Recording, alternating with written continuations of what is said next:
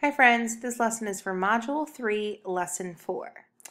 The other day I went shopping and I got the cutest stuffed animal.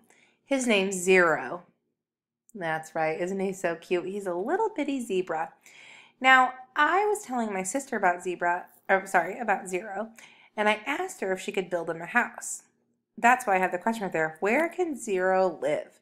Because I wanted her to build a house. So, I came home and I was super excited to see the house that she built. And guess what? It was teeny tiny. Zero is way too big. He cannot fit in that house. I was so upset, but also my sister was upset because she was trying to be a good friend, but the house was too small. I didn't tell her exactly how big Zero was, so she didn't know. She just took a guess.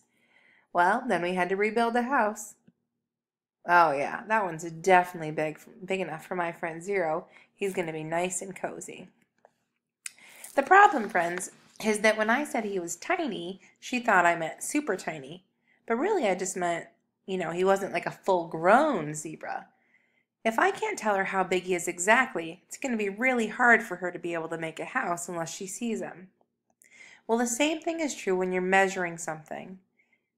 We need to have a way to explain how big or how long or how short something is.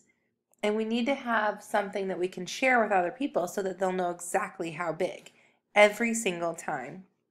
We do. It's called standard measurement. Go ahead and say the two words, standard measurement. Good. Now standard means it's the same all the time no matter where you are. We're going to start learning about a standard measurement. They're called centimeters. Go ahead and say the word centimeters. Yeah, centimeters is a small unit of measurement. When we're measuring centimeters, we're going to use a centimeter cube stick. This is kind of what it looks like. These are called centimeter cubes. Each little cube is the length of 1 centimeter. When you put them all together, you can measure different objects to see how big they are in centimeters. Our learning goal today says, I can measure using centimeters. It's going to be really fun, and as a matter of fact, we're going to use centimeter cubes to help us do it. Now, in my building, the centimeter cubes are going to be in the pod, and at the very end of this video, you're going to need to make sure you have centimeter cubes to do the exit ticket. I'm not sure where your centimeter cubes are if you're not in my building, so make sure you ask your teacher.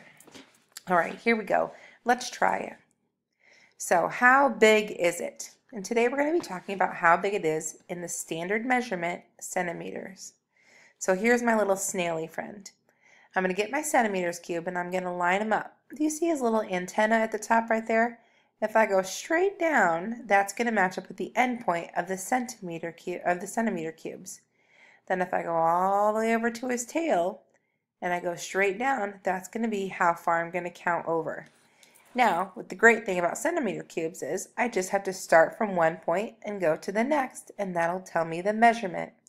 So I would say he's 1, 2, 3, 4, and it doesn't go past the 4, so I'm good. He's 4 centimeters long. What about this little hamster? I'm going to line up my centimeter cubes right underneath the hamster. Here's an end point, and then I'm going to slide on down to the other end of his belly, and there's about the end point. Let's go ahead and count and see how many centimeters my hamster is. 1, 2, 3, 4, 5, 6. Yeah, he's about 6 centimeters long. Let's keep going. You're doing an excellent job. Can you put them in order? We're going to go ahead and we're going to measure all 3 of these items. We're going to measure the ladybug, the owl, and then the apple. Then we're going to put them in order from smallest to largest. Here we go. All right, first the ladybug. What I want you to do right now is I want you to go ahead and count using my centimeter cubes to see how big you think that ladybug is. Press pause until you've counted and then press play to check yourself. Okay, do you have a number for how long the ladybug is? Go ahead and tell me. All right, let's check ourselves and see. I think that it is, whoopsie, there's my other centimeter cubes. I'm going to be measuring those in a minute. All right, now let's do the ladybug. 1, 2, 3, 4, 5, 6, 7. Yep, she's about 7 centimeters long. Now I know that this one kind of ends in the middle of it, but since we're already into the 7 centimeter cube, I'm just going to go ahead and say it's 7. We're just making good guesses on these. All right, let's do the owl. 1, 2, 3, 4. Perfect. That's about right too. Same thing. I'm already into that 4, so we'll just go with it. And then the last one will be my apple. I'm just looking at those endpoints. All right, here we go. 1, 2, 3, 4, 5. Now, friend, if you had to put them in order from smallest to longest, which one would be the smallest one? Yeah, I agree, the owl. Which one would come next? If we're doing them smallest to largest, we'd have the owl, then that's right, the apple, and then finally the ladybug. Excellent job. You're doing great. Let's keep going. The ladybug, apple, and then the owl. Oh, and that one I did it from longest to shortest. Sorry, friends. All right. Now, what's your plan for measuring an object? I'm going to show you 2 different ways to measure, and you tell me if that's exactly how I should be measuring with my centimeter cubes. Let's see. First, I'm going to start with that cute koala. What if I did this? Is that a good way to measure? No. Why is that not a good way to measure, friend? That's right. I didn't line up the endpoints, and it's crooked, and there's no way to tell exactly how long he is because it's just too uneven. That would definitely not be a good plan for measuring that object. All right, let's try to get with the little bunny. What if I did this with my centimeter cubes? Does that look right to you? No. What should I do? How could I fix that? You're right. Look at my centimeter cubes. They're not even connected. So that, of course, is going to mess up my measurement. When you're measuring an object, you want to make sure that you line up the endpoints as best that you can, and then count very carefully. You can't have your centimeter cubes crooked, and you certainly can't have them all spread apart. They need to be all connected in order to get the right measurement.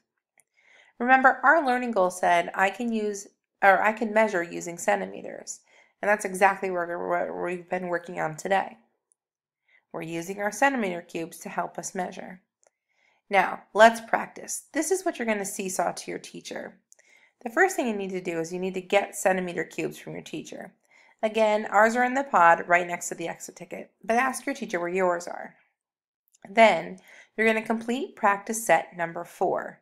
It looks like this. All you need to do is read the sentence, and then right next to the sentence is a picture. As best you can, you're going to go ahead and get your centimeter cubes and measure to see how many centimeters long the picture is. For example, number 1 says the pencil is blank centimeter cubes long. So you're going to try to line up your endpoints on the tip of that pencil and see about how many centimeter cubes long it is. You'll notice that the glue, the bag, and the cupcake have a line going up and down the side. That means you need to measure it standing up, not the bottom of it. All right? When you're all done, go ahead and bring the practice set to your teacher. Good luck, friends.